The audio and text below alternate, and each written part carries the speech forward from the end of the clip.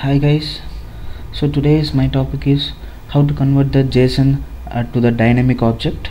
So directly I will go and write the code. Here I planning to use a JSON convert. It's come from the library Newton's soft JSON. So this is a very lightweight and lot of stuffs in it. So I use the deserialization. So before that I just create a dynamic, declaring a dynamic variable called dn. Okay, so here JSON, using a JSON convert dot deserialize the object. Here I going to pause the object. So here I need a JSON value. So I have a set of a JSON I built already. Okay, that I going to pause here. I just paste my JSON value.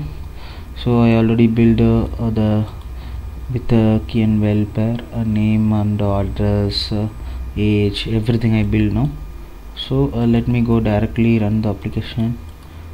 Okay, I just copy this URL I need it. Okay, I just keep the breakpoint to show that how it's get converted. So my URL is now home slash convert to JSON to dynamic. Okay, it's heated now. Okay, fine.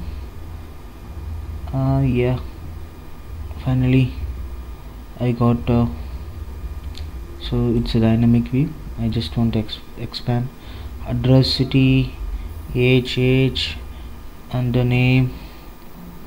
Yeah, so finally my object got serialized and it's converted to the dynamic object, so that you can see by using a right click on the stuffs, and you can expand the dynamic view to see how the object is built here. Okay, in the address I have city parameters. If you go more you will see, yeah, so see city, New York and state. So this is a way to convert or to deserialize the object from the JSON to a dynamic object. So thanks for watching the video guys. It's very simple tutorial that you can understand. So this is one useful steps to convert the JSON object easily to the dynamic one. So thanks for watching seeing the video. If you have any better solution, please comment us. Hope guys enjoying the videos.